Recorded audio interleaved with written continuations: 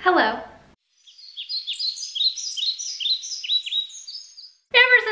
Oh hi, my name is Betsy, welcome back to my channel. Ever since I moved a few months ago, a lot of people have had the same exact question. How did you move so many houseplants from one city to another? And please show us how. So today's video is gonna be about how I moved my houseplants from Paris to Lille, and that's it really, that's about it. Oh, it might be a little bit different if you have your own car or your own truck because you're in complete and total control of everything. Maybe you could just load your plants in the back seat of your car. I don't know. I don't know how you roll. I don't know what you're doing or what the weather is like. But I personally was moving when it was pretty cold outside, and all I have are like tropical and subtropical houseplants.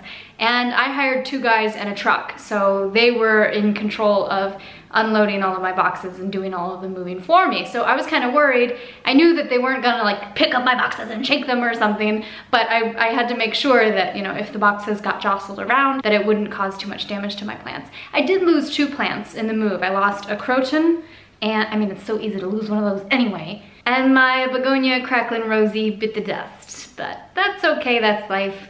I'll get another one eventually because I really like that begonia a lot. So I'm gonna teach you how to do it. You gotta get your materials. You gotta get your tape, your scissors. If you don't have one of those amazing tape guns, then you gotta get your box. These are like book boxes. They're like boxes made for books. It's not like a huge cardboard box. It's fairly short because my plants aren't that tall, most of them. So I didn't need gigantic boxes, and boxes cost money, so. So you have to find the,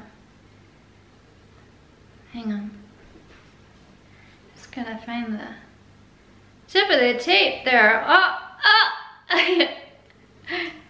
And no, that's not it, wait. Can you see this one? I think I got it. Yes! And then proceed to quickly get it tangled up in itself. And after about the 12th time that you do that, you're just gonna lose your freaking mind. Okay, I kept this pretty basic because packing my plants was my very last priority. I wanted to do it as late as possible. And I knew that the dudes were coming, we were gonna pack everything in boxes, the move was gonna take exactly 4 hours precisely, and then I could come home and unpack my plants. I just took my biggest plants,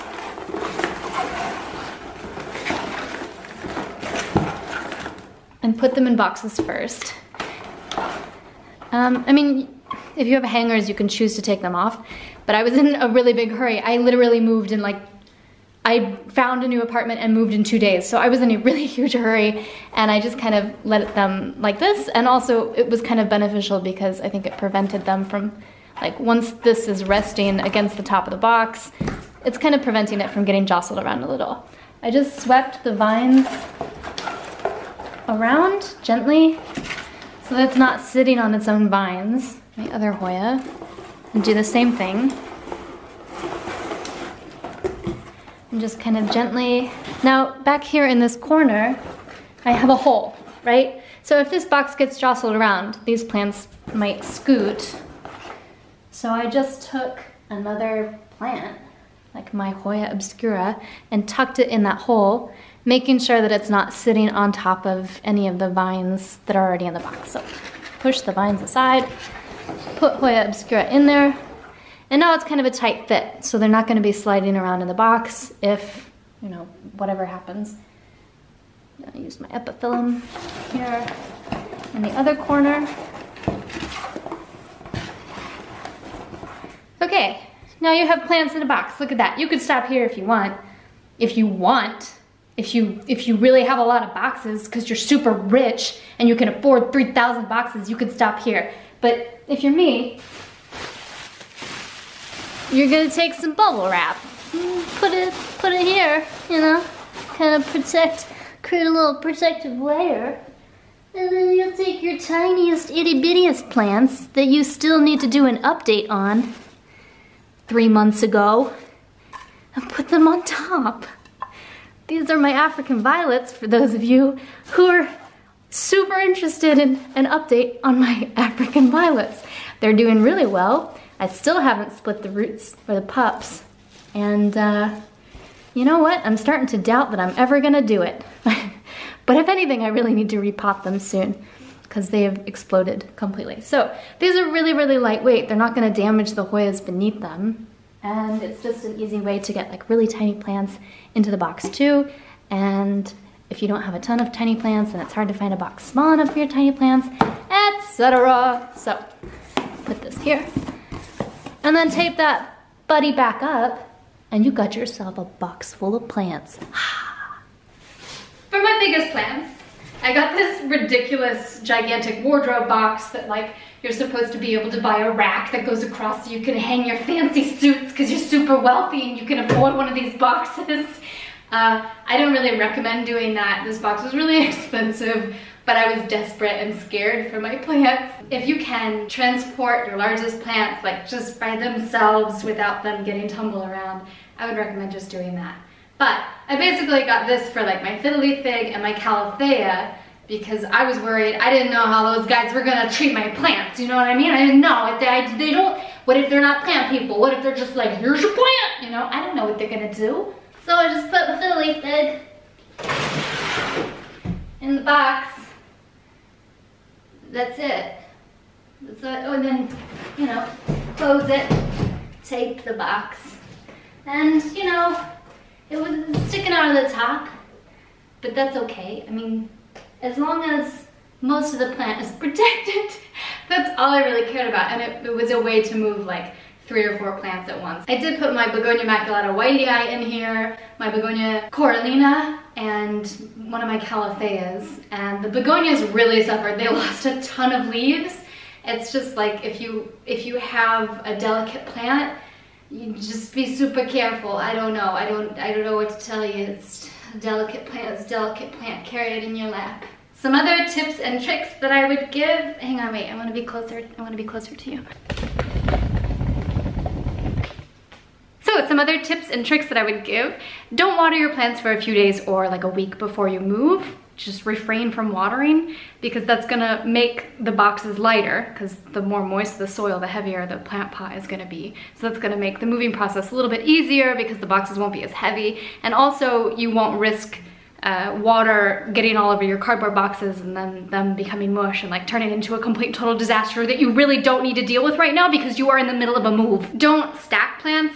I stacked plants. Don't stack heavy plants on top of heavy plants because it's gonna damage the leaves. So for me, it seemed okay to put my little African violets on top of my other plants with a layer of bubble wrap, but I wouldn't put like Hoyas on Hoyas on Hoyas on Hoyas on Hoyas. What else? Oh, I have a trick. If you have a lot of tiny plants, like little Hoya australis here, you have a bunch of tiny plants and you're afraid they're gonna get jostled around because they're so tiny and delicate, or you know, you're putting them on top of your other plants with bubble wrap and you're afraid that the soil is gonna tumble out of the pot, just take like a makeup remover cotton pad. These are pretty cheap. You can get like a whole sleeve of them for $1 at the dollar store. It's $1. And then cut a slit down the center so that it's like a little Pac-Man. Put it on top of the soil and put the slit around the stem of the plant, like so. I said like so. There you go. And you have like a quick soil protector, and then you can just kind of like tape it down on each side like that. And there you go. Your soil's not going anywhere. Last but not least, don't stress too much. They're just plants. It's okay. You need to get yourself from point A to point B. Moving is an exhausting endeavor, and having a ton of plants can add to that stress, but you know, just breathe and focus on what's important. Those are all my tips and tricks for moving plants from point A to point B. I really did keep it that simple. I really did just get a box and put plants in it. I didn't go over the top. I didn't go crazy. I did not have time to wrap up my plants as if I was shipping them in the mail, and they did just fine. I only lost 2 plants and they were both in an already really fragile state, and the weather was super cold, so I knew I was probably gonna lose a few, and you know, it wasn't a big surprise. And those are plants that are easily replaceable. Nowadays I have like a Begonia amphioxus that I'll show you in another upcoming video, and with a plant like that, I would probably wrap it in newspaper and bubble wrap and put it in a glass jar and wrap that in bubble wrap and newspaper and then put that in a box and then maybe put that in bubble wrap in a bigger box. I probably would do everything that I could to protect that plant. But that's a really rare plant and it's taken me over 1 year to find it. It's a little bit different. I would probably have also carried it with me on the train with my cats. Thank you for watching my how to move houseplants from one home to another tutorial. I hope you enjoyed this and that it was helpful. And that if you're moving, it's not too stressful. You know, don't stress. It's temporary and it'll be over soon, I promise. If you have any comments or questions, leave it down below and I'll get back to you when I can. If you have any suggestions for future videos, feel free to share. Don't forget to subscribe to my channel and I thank you again for watching. I hope you have a wonderful day and I'll see you soon.